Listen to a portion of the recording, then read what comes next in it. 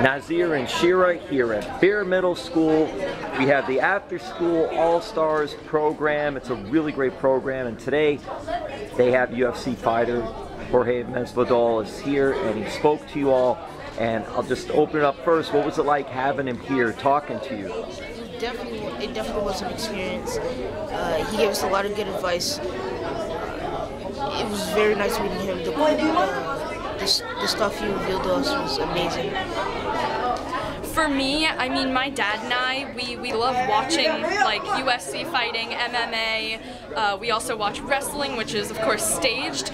But to actually meet someone who does this for a living was amazing. He gave us some really good information that I've heard before, of course, but it's like to hear it from someone who's actually a professional at this job. It's like it's easier to take it in and just soak it and absorb it. So tell us too about the program. Start with you, just at the After School All-Stars. Yeah, what it is it's 2 hours. It's like after school, and well, I mean it is after school, and it's 1 hour of like academic work. So we do our homework, or we work on projects that we have for other classes. We can help teachers who are there, and then after that it's an hour of enrichment where we can do craft projects, or some of us go outside and we go to the court where we can just have some outdoor time and, you know, be outside, get some fresh air.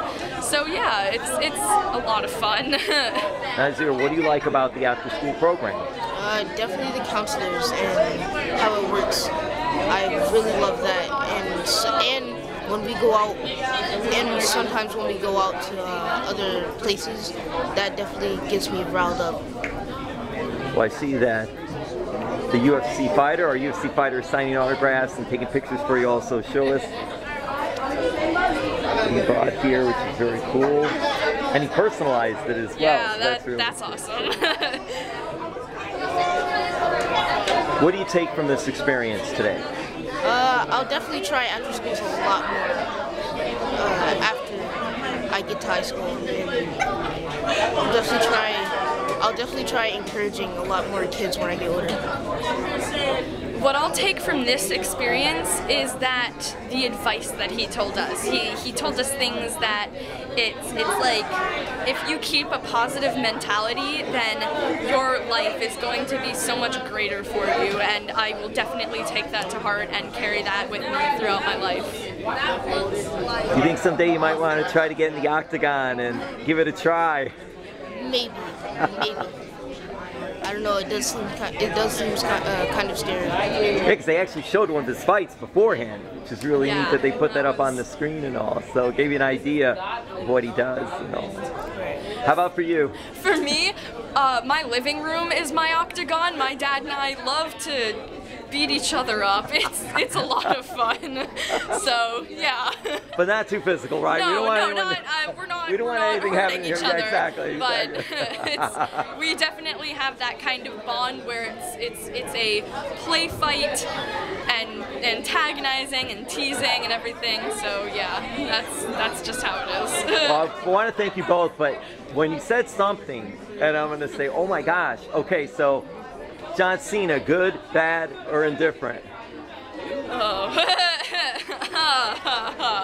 Do you watch WWE? I do. Do you have a favorite wrestler?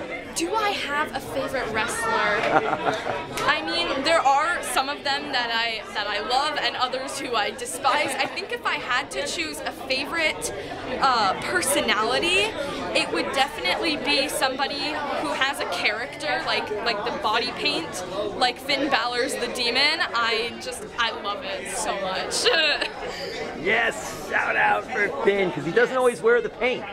Every once in a while he'll put the paint on and all. So yeah, I got to witness that on TV, and I was so happy. Did you guys, either one of you, have ever gone to a UFC event? Have you ever gone to a WWE event or anything like that? I've gone to local wrestling matches before, and of course that stage, but I'm trying to get my dad to take me to a UFC event because I really want to go. I went to a WWE event with my dad during the summer, and it was beautiful. There were fireworks, and that kind of scared me. It kind of got me Yes, pyro. when they start off, those things are loud, man. Those are super loud. Did you remember any of the wrestlers? Did you have a favorite? I should say superstar. WWE uses the word superstar. I do have a favorite. I don't really remember the match. I remember that it's very awkward just sitting there without the announcers, like on TV. Yes, it is, because you don't, when you hear the announcers, they're telling you exactly what's happening, what everyone's doing, and that's all you're hearing is them hitting the mat, the slams on the mat. So it's a lot different seeing it live like that than when it's on TV and all.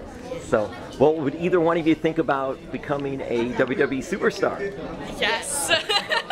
Yes, my dad always compares me to the female wrestlers, and he says that I could totally be another Sasha Banks or Charlotte Flair, so yay. Yeah, it's the two of the top ones too. And it's funny because Ronda Rousey was the UFC champion, and now she went to WWE, and she was, not anymore, but she was the WWE Raw champion. So listen, great talking to both of you and all. Thank you so much for the time. Thank you.